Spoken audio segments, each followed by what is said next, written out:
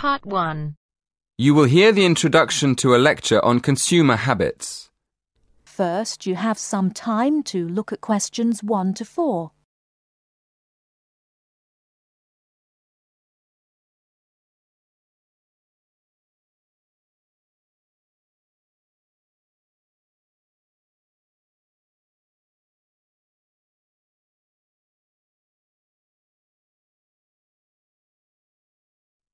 Listen carefully and answer questions 1 to 4.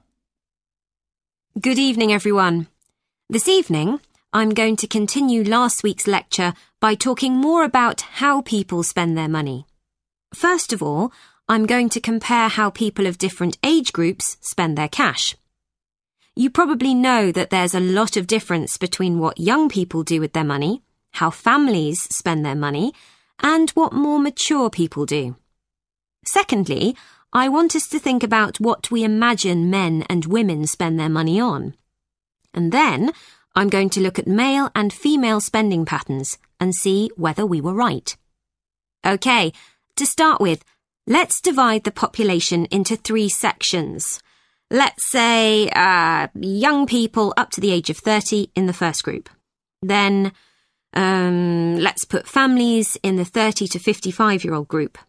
So that puts adults over 55 in the mature group. Does that make sense? Before you hear the rest of the conversation, you have some time to look at questions 5 to 10.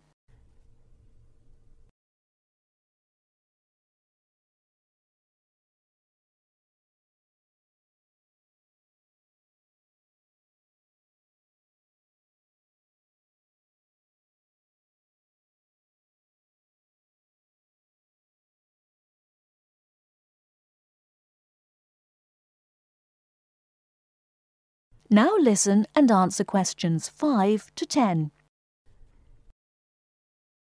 Right, well, I found that the first group, that's young people up to the age of 30, mostly spend their money on clothes, music and entertainment. That's not really very surprising, is it? Although I must admit, I thought they might spend a lot on cars and travelling around.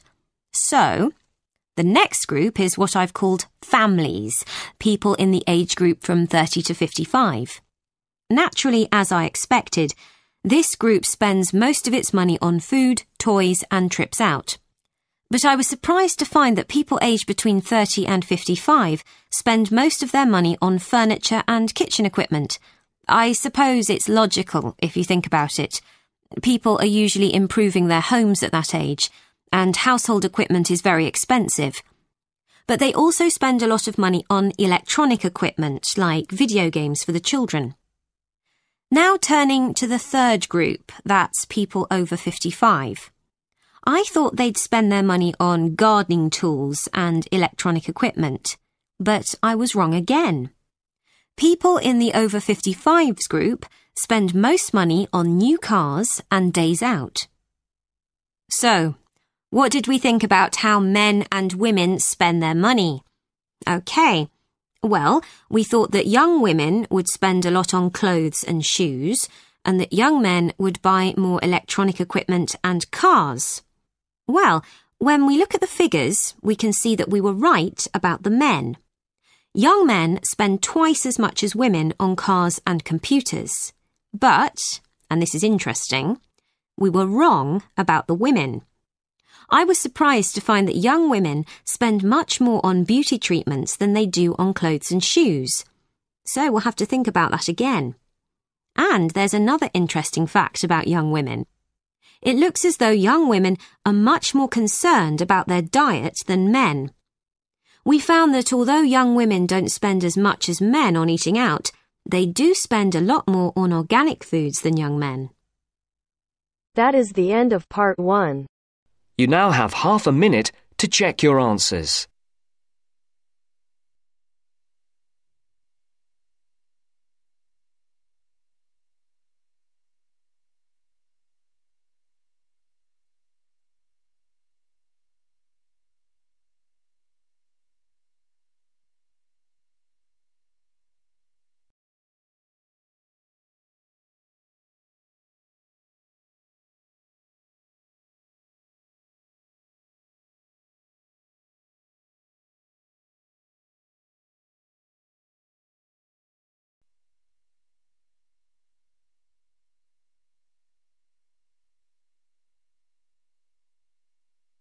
Now turns to part 2.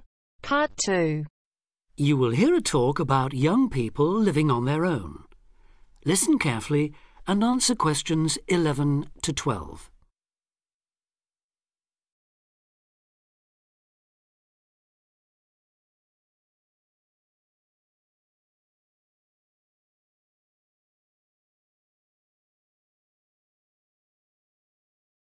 Listen carefully and answer questions 11 to 12. Loneliness is something we all suffer from in varying degrees, but young people living on their own can be particularly vulnerable.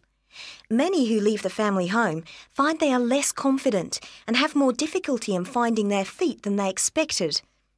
Often, going to work or study in another town or city will be the first time they have lived away from home. Although this may sound like an adventure for those dying to get away from the glare of the parental eye, for others it is a daunting prospect which generates apprehension, uncertainty and even fear. In fact, in a recent survey of over 1,600 people who had recently left home, 32% said that understanding and coping with loneliness was a crucial issue for them and made them feel highly stressed and distracted. An annual report by researchers last year recorded a noticeable increase in the number of individuals with homesickness, transition and isolation issues. Acknowledging that feelings of loneliness and isolation could impede progress at work or study, they examined the number of people using the welfare and health services. They found that young people in particular were prone to difficulties. Last year, 61% of all people using counselling services were aged under 30, and of this group, 57% were men.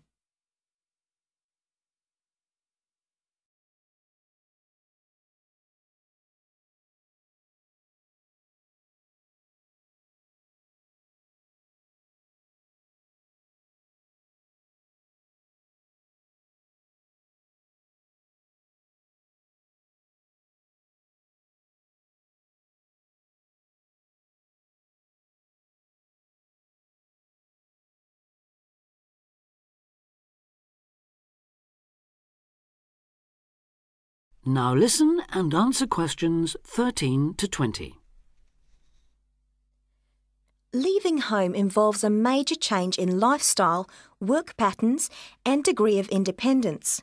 You will be away from home, family and friends and are no longer supported by familiar surroundings. For this reason, in the first year, a lot of young people suffer from loneliness. Ironically, this sense of isolation comes at a time when you are likely to be surrounded by people most of the time. Living in a busy city, travelling on crowded buses and trains, you will be constantly among people. But this can sometimes compound your sense of being alone. Seeing others who appear at ease among large crowds, mingling and making friends, can make you feel excluded and inadequate.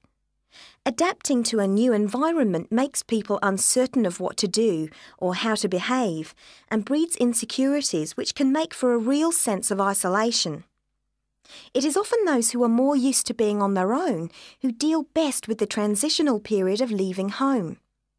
Other reasons for feeling alone include high expectations of the big city where you have the best time of your life and meet lifelong friends. It may be the first time you have had to make new friends since you started primary school, and perhaps you are reluctant or finding it hard to replace old friends whom you miss. There are also pressures to juggle work and socialising, which may leave you feeling left out. Or it could be that you have a long-distance relationship and feel torn between your new lifestyle and that special person who lives so far away. Because loneliness can leave you with a sense of low self-esteem, where you become self-conscious and feel you have been rejected, it is very difficult to overcome. You may be reluctant to even try and make new friends or take part in social activities, and will also find it difficult to say no to things, leaving you feeling exploited and weak. One of the ways of combating loneliness is to remember that it's not your fault, and that it's something everyone has to deal with, despite appearances. Counsellors advise those feeling lonely to speak to someone they know about their feelings. They also ask them to consider joining groups and societies and to get involved in activities which interest them as a way of meeting more people. Of course, overdoing it and jamming your schedule with too many things just to avoid being alone will not work. But meeting others with common interests may be a step forward. If you still feel like you need someone to talk to, you could try group counselling, where you will be able to talk to and receive support from a small number of people with the same difficulties as you. For more information or to be put in touch with an individual counsellor, contact the local town hall support services. That is the end of part 2. You now have half a minute to check your answers.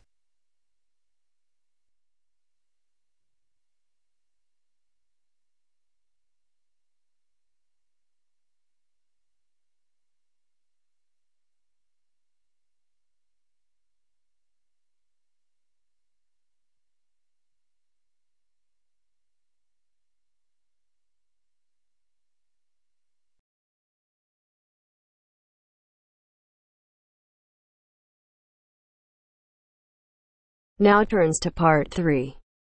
Part 3. You will hear two students talking about a class assignment about wild bird rescue and rehabilitation.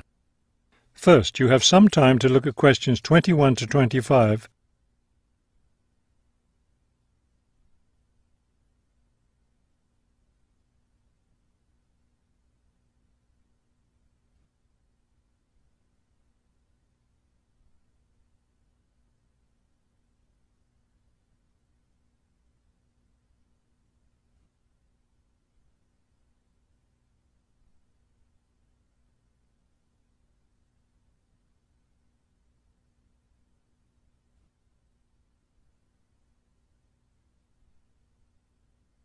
As you listen to the first part of the conversation, answer questions 21 to 25.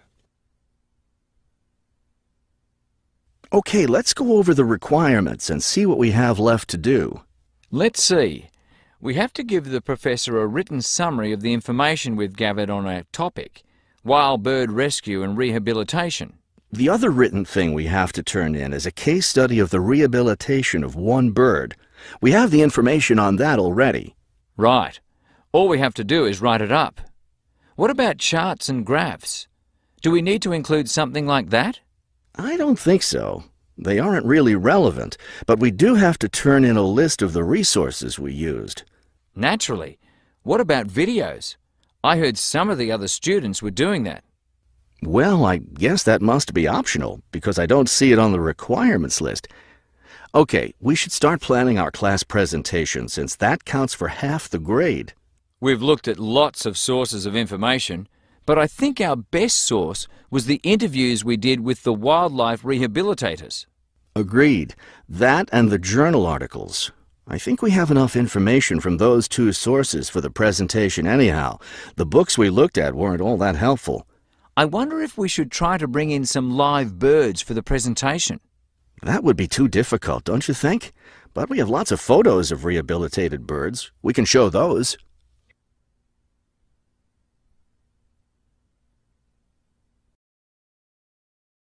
Before you hear the rest of the talk, you have some time to look at questions 26 to 30.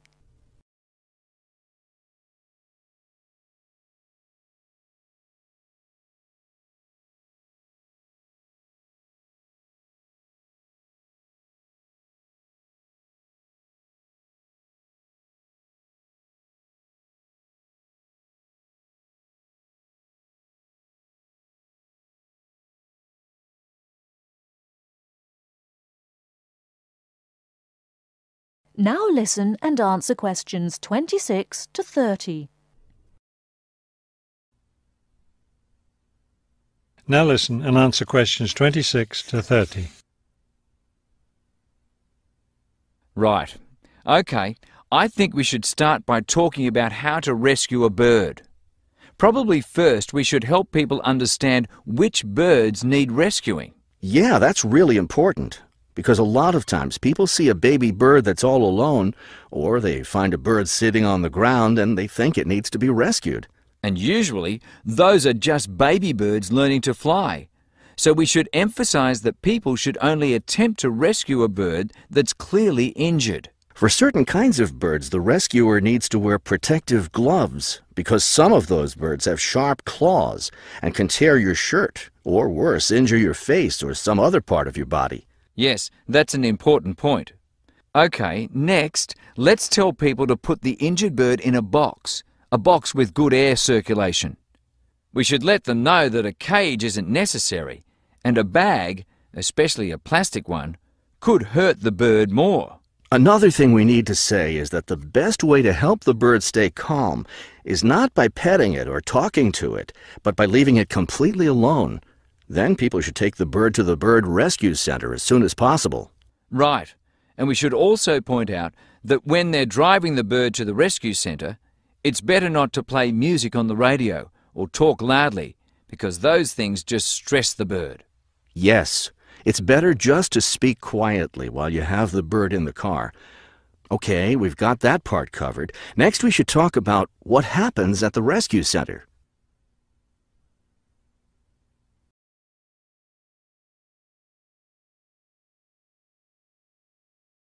That is the end of part 3. You now have half a minute to check your answers.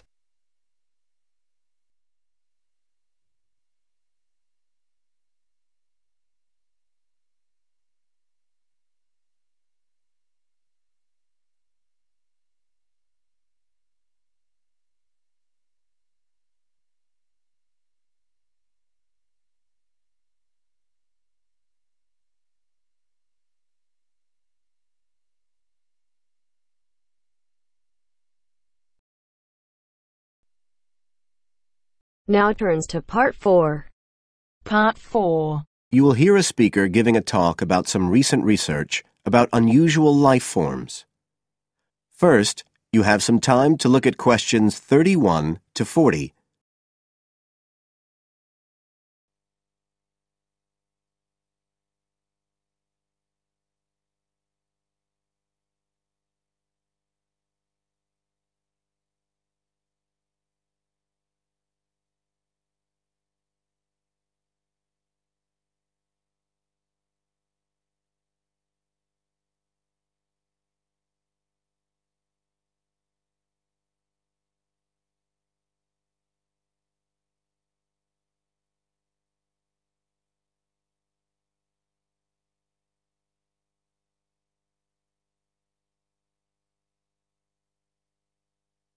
Now listen carefully and answer questions 31 to 40. Hello everybody, and welcome to the 6th of our ecology evening classes. Nice to see you all again. As you know from the programme, today I want to talk to you about some research that is pushing back the frontiers of the whole field of ecology. And this research is being carried out in the remoter regions of our planet, places where the environment is harsh and, until recently, it was thought that the conditions couldn't sustain life of any kind. But life forms are being found, and these have been grouped into what is now known as extremophiles. That is, organisms that can survive in the most extreme environments. And these discoveries may be setting a huge challenge for the scientists of the future, as you'll see in a minute. Now, the particular research I want to tell you about was carried out in Antarctica, one of the coldest and driest places on Earth. But a multinational team of researchers from the US, Canada, and New Zealand recently discovered colonies of microbes in the soil there where no one thought it was possible. Interestingly enough, some of the colonies were identified as a type of fungus called Bouveria bassiana, a fungus that lives on insects. But where are the insects in these utterly empty regions of Antarctica? The researchers concluded that this was clear evidence that these colonies were certainly not new arrivals, They might have been there for centuries, or even millennia. Possibly even since the last ice age. Can you imagine their excitement? Now, some types of microbes had previously been found living just a few millimetres under the surface of rocks, porous Antarctic rocks. But this was the first time that living colonies had been found surviving, relatively deeply in the soil itself, several centimetres down, in fact.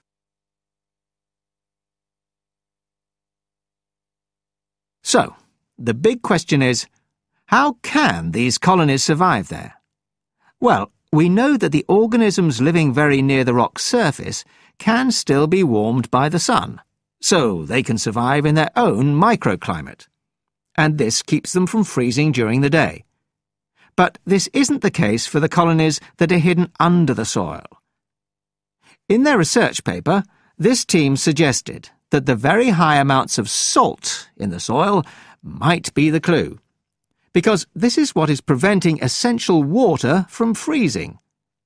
The team found that the salt concentration increased the deeper down they went in the soil. But while they had expected the number of organisms to be fewer down there, they actually found the opposite.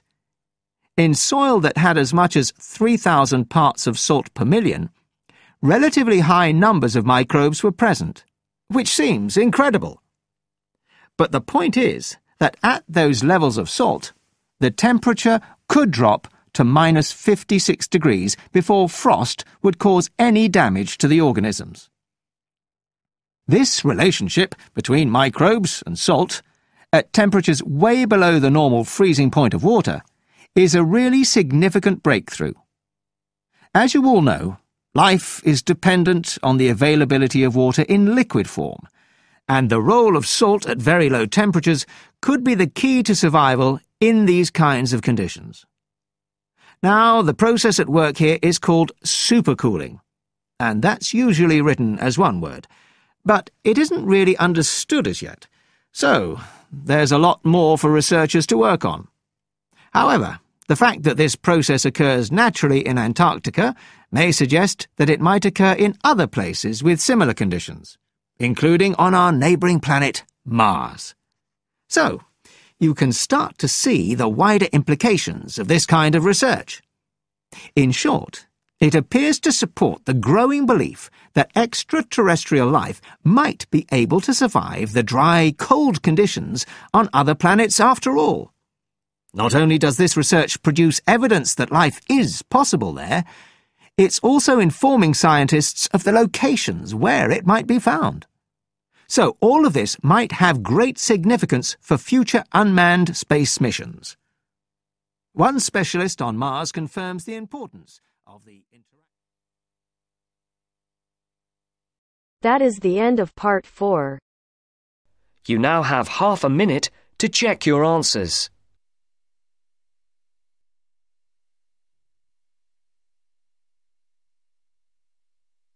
Wow.